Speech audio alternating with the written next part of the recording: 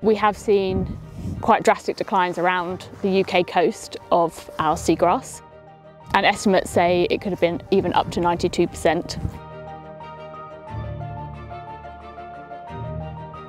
My name's Thea Cox. I'm a project manager in the Conservation and Policy Department at the Zoological Society of London, and we're here today at an intertidal seagrass meadow near Whitstable in Kent because we've started a project looking at restoring seagrass. We're trialling two different techniques. One has been transplants, which is where you take cores of existing seagrass and you move that to a new location. And this is to encourage vegetative growth where the plant spreads via rhizome.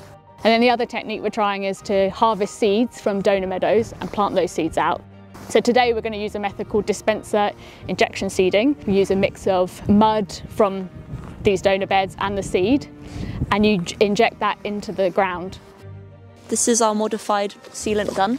It's got a mixture of mud and seed, seagrass seed mix in it. Each squeeze of the gun, we have a volume of mud seed mix that's coming out, which hopefully has about 2 seeds per blob. Different projects are trialling different densities to find out what's the optimum. And then we'll monitor how the seeds develop from there. Ultimately, the idea is to work out how much donor material you need, because you want to minimise the amount of donor material you're taking from the wild.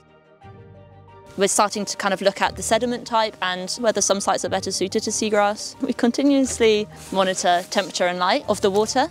We're going to put out some current and wave loggers to kind of look at how easy it is to restore in places with higher wave energy.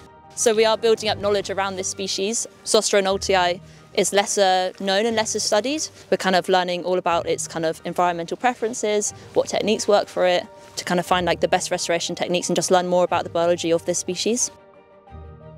We're here in the Thames estuary, and the factors that are affecting pollution here in the estuary are quite wide-ranging and can go from pollutants from agricultural sources, pollutants from our sewage and water treatment services, from road runoff. All of these factors and all of these influences come into our estuary. So elevated nutrients, for example, can produce macroalgae. Macroalgae can smother seagrass. It can reduce the amount of light the seagrass receives. So all of these factors happening in combination are not good for the health of our estuary, for the Thames. That's why we're looking at restoring this plant.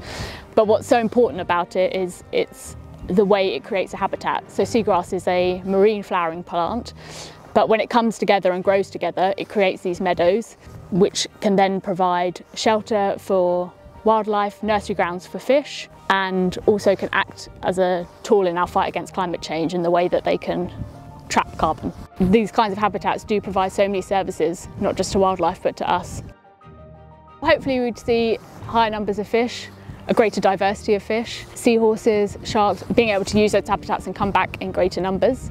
Clearer, cleaner waters, that's a long term, it's ambitious and restoration is challenging, but that's definitely what we're aiming for. And hopefully those seeds then germinate and that's the beginning of a new meadow.